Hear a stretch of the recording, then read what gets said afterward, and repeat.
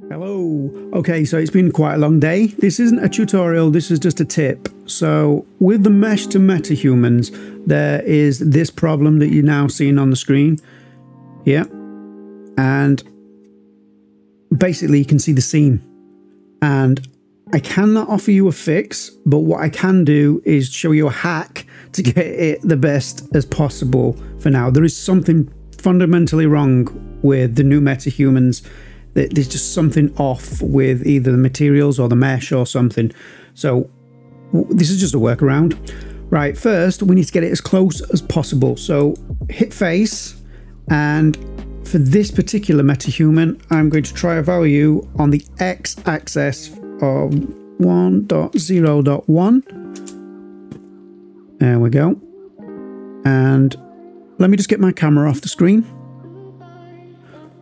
Right, yep, x-axis 1.01. Okay, and hit compile. And as you can see, that's already brought it a little closer.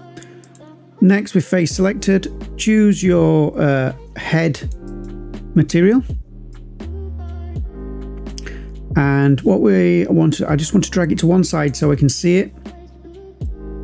Type neck, like so. And then what we're going to do is zoom in as close as humanly possible. Let's have a look. There we go. And then with our material, first make sure that neck height value is set to 0.95.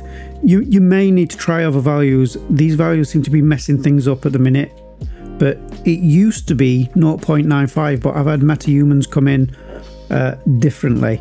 So just do that. And then what we're going to do is adjust this neck height. Sorry, let me just drag this so you can see neck height scale. And then I'm going to set that value until I get something that I'm comfortable with. I reckon around 0.46. Yeah. And there you go. The seam has almost gone. It is still there. So again, play around with those values and it should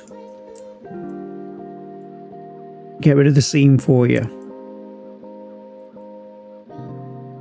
I want to thank Gabby at Feeding Wolves for showing me that this problem existed. I wouldn't have noticed. I don't use MetaHuman bodies normally. Right, more tutorials are on the way. I've just been very busy working on a project and something that is coming to the channel soon. Please like and subscribe. It really does help, and hopefully I will be with you shortly. Thanks for watching. If you would like to support the channel, you can go to the link in the description and buy me a coffee from buymeacoffee.com. Alternatively, you can click the thanks button underneath this video and help that way.